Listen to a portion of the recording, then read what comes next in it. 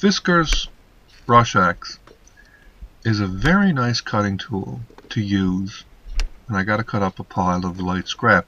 Now, don't get too excited about the performance being shown initially.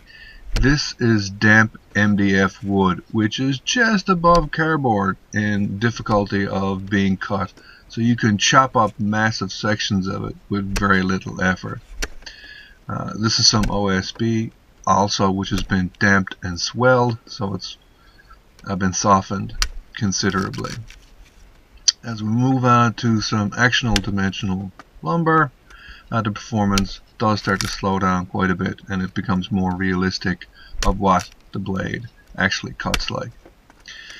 Now, this blade generates its cutting efficiency from more of the blade thickness rather than the actual sort of power.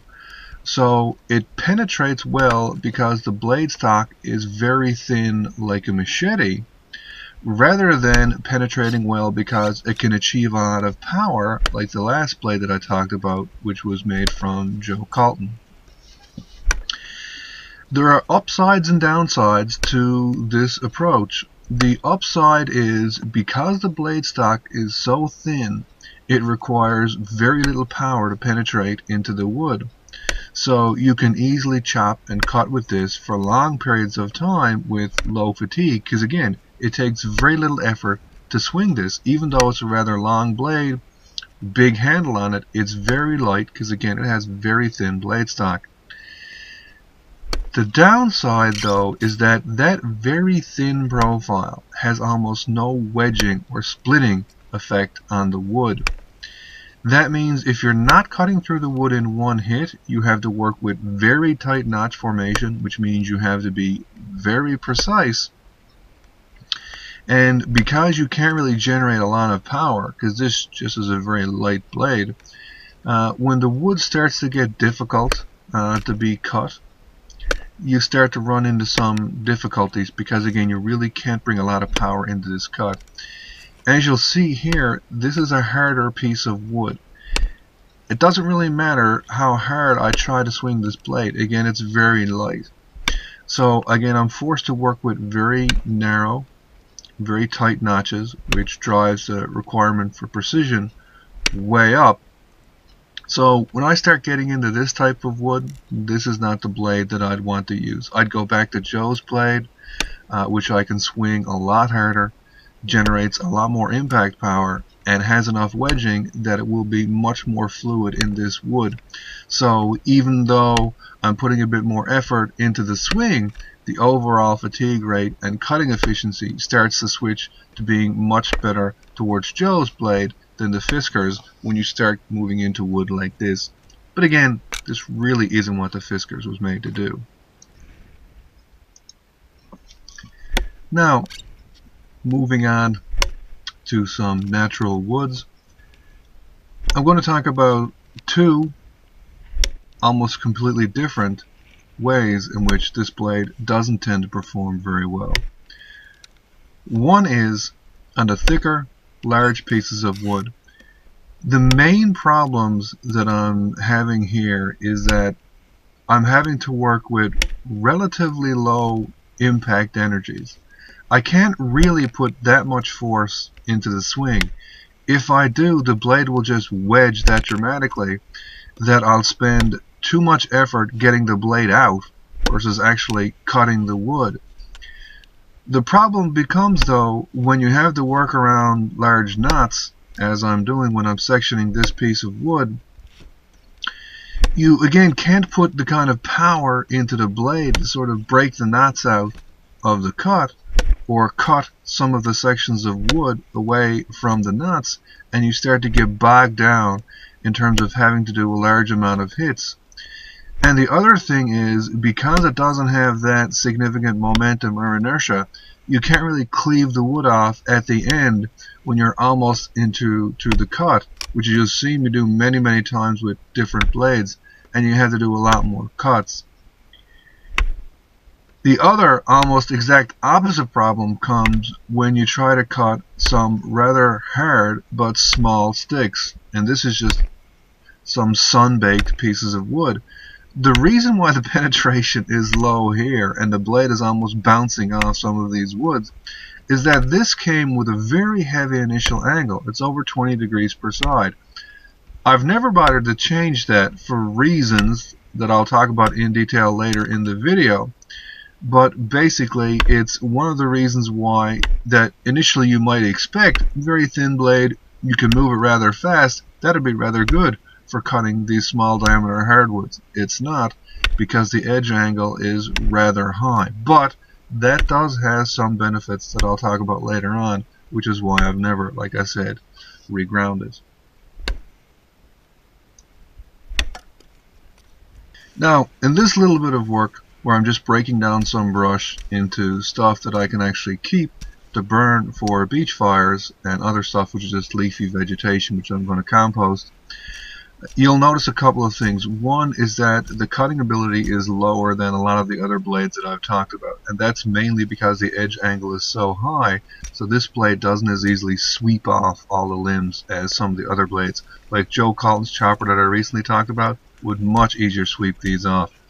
However, notice the utility of that little hook and how much easier it makes moving all the wood around. If you've never used a bill hook or bill hook style blade with that kind of hook on top of it before, it's kind of really interesting once you really start working with the hook and how easy it makes a lot of this woodwork. Now, as a quick note on sharpness, all the blades are like this during the work. Easily be able to cut single stalks of grass. Back to doing some brush cleanup, again to generate a little pile of wood that can be used for campfires and beach fires, and just some basically leafy vegetation that will all be composted. This blade doesn't have that nice ease of cutting that Joe Calton's does and some of the other blades that I've talked about. Again, mainly because the edge angle is so high on this one. And I haven't reground it yet for reasons mainly of durability, which I'll talk about a bit later. Regardless, I'd still take this blade over Joe's for doing this type of work because of the ease of which I can use that little hook on the top of this blade to move wood around. That means I have to do less bending, less stretching, and I can just grab the wood and move it around with that hook, just like an extension of my arm. And that comes into play very often when I'm doing brush clearing, which is why the Fiskars is a very nice tool to have around. And if you haven't really used a billhook style blade, I'd kind of recommend you at least try it out and give some specific application to just using that tip. Now, some people might make the argument immediately, well, can't you just use sort of, that reaping hook style tool that a lot of people use? Yeah, you can, which is essentially as you make a little stick that has a crook in the top of it, and you do that with your offhand. But as you can see, I'm using my offhand here to actually control the wood and move it around, and letting the bill hook be able to do that as part of the knife's cutting is very nice. So it has its own advantages. Again, could I bring the edge way down to say around 10 degrees per side so it would have the same kind of cutting ability as some of the other blades? Yeah, I could. But this blade does a lot of very close contact work next to the ground because of the hook. And I leave the angle relatively high, mainly for reasons of durability. So it doesn't get too chewed up when it's coming into heavy contacts. And at the end, I'm able to produce not a very big, but little pile of sticks and big old pile of brush to be composted.